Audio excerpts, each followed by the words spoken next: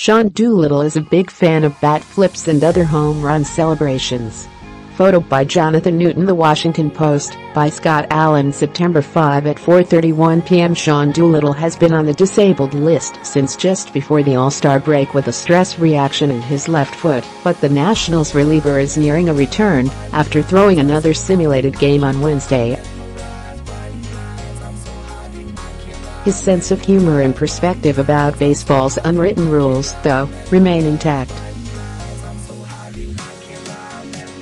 During an interesting two-part conversation with Kelly Wallace published this month on Expanded Roster, Doolittle and his wife, Erin Dolan, discussed a variety of topics, including wages for minor league players and their willingness to speak out on social issues.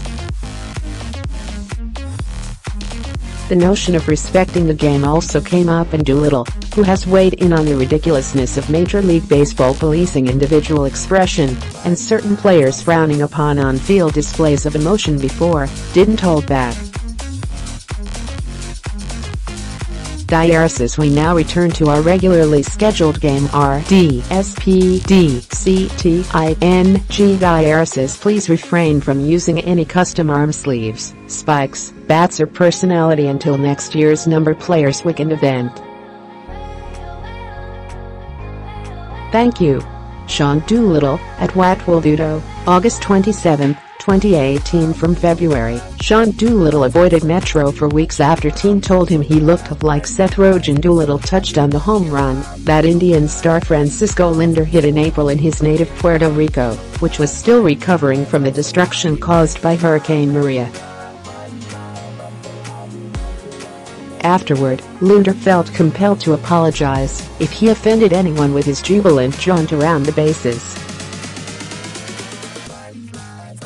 "This is awesome. Number Puerto Rico series pick. Twitter.com AD5J8NCMT1, MLB, at MLB, April 18, 2018. When he hit that home run in Puerto Rico, he celebrated," Doolittle said. "People got mad enough about it that he felt like he needed to qualify what he did rounding the bases. He raised his hand, and, I think, he did a fist pump between rounding first and second. People were like, 'You don't do that.' He was like, 'Listen, you obviously forgot what my country's been through. Like, maybe you forgot how much this game means to Puerto Rico.' He hit a huge home run in a huge moment. There's not usually even Major League Baseball there. Come on."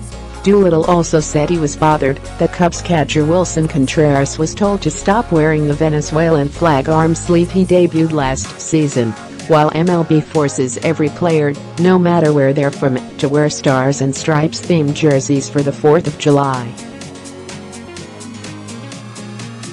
"A lot of these guys come to America and baseball was their ticket to give their family a better life," Doolittle told Wallace. "They come from less privileged situations than most American players come from. Don't talk about disrespecting the game when the game has given them these unbelievable opportunities to improve the lives of them and their families. They're incredibly grateful for the opportunity to play this game. I promise you they're not disrespecting the game. If you got your feelings hurt, that's on you. If a guy hits a home run off me, drops to his knees, pretends the bat is a bazooka, and shoots it out at the sky, I don't give a s. I hope after this gets published someone does that," Dolan quipped before the following exchange, which led to the creation of Sean Doolittle's Home Run Challenge. Expanded Roster's Kelly Wallace, "If someone hits a homer off you in the future, Sean Doolittle, they better make it count."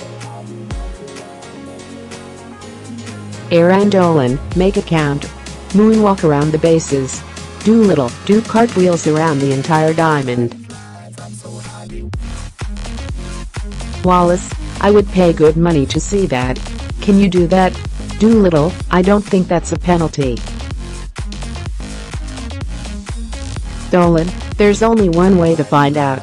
Wallace, I would offer to pay it, but the fine is probably $10,000. Doolittle, how about if I match the fine and give it to charity? Wallace, there we go. Sean Doolittle will donate $10,000 to the charity of your choice if you moonwalk the bases after you hit a homer off him. Tell everyone. Doolittle, if you do any sort of celebration, really, but I have to think the celebration was actually good.